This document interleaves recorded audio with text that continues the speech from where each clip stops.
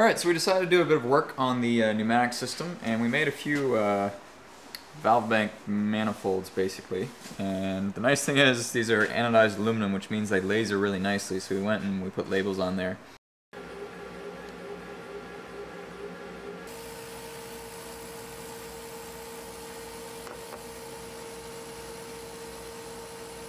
So we got our auxiliary pressure, tank pressure gauge.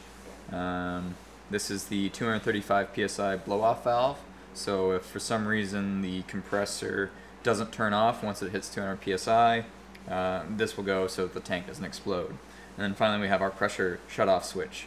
So this will turn off at 200 psi and turn on at 165 psi, which means the tank will fill up to 200, and then you can empty the tank a bit, but until it drops under 165 it won't turn on again. And it's really simple to use. You just put it in line with the pump, and then it's just a little, basically, switch inside. So let's install this. So if you remember, I got a whole bunch of pneumatic fittings that were on sale. So basically everything on the EXO now is going to be quick connect. It's going to be awesome for all the accessories. So let's open these up.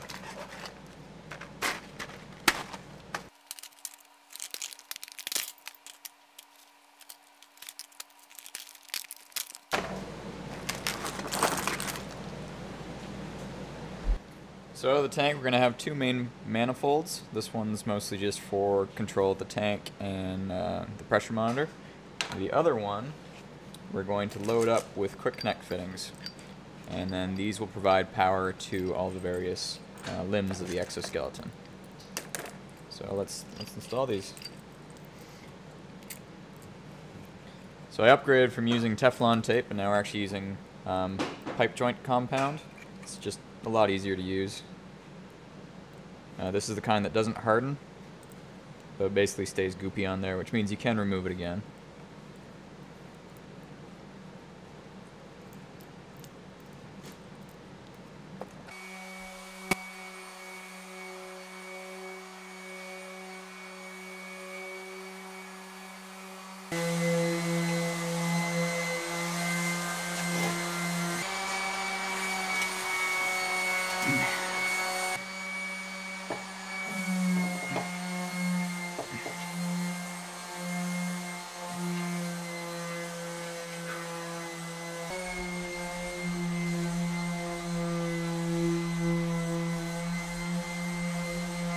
Alright, so we're going to do a quick pressure test with the system.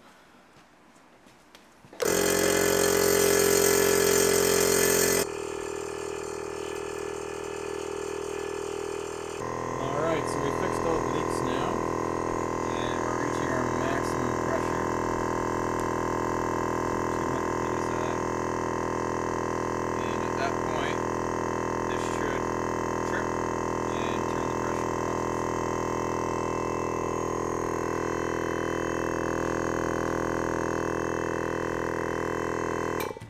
There we go. And now we're sitting at 200 psi. And I don't hear any leaks.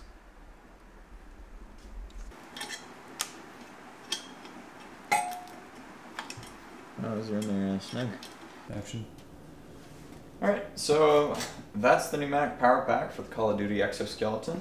And the reason we started working on this is because we're trying to do the legs. And this is actually going to mount to the hip bracket because it's going to be fully supported by the legs. It probably weighs about 30 pounds or so, so it's a bit much to carry around. 30 pounds? 20 pounds. Anyways, it's going to mount right like that, which is nice because it keeps your center of gravity fairly low, and it means you can also still sit down.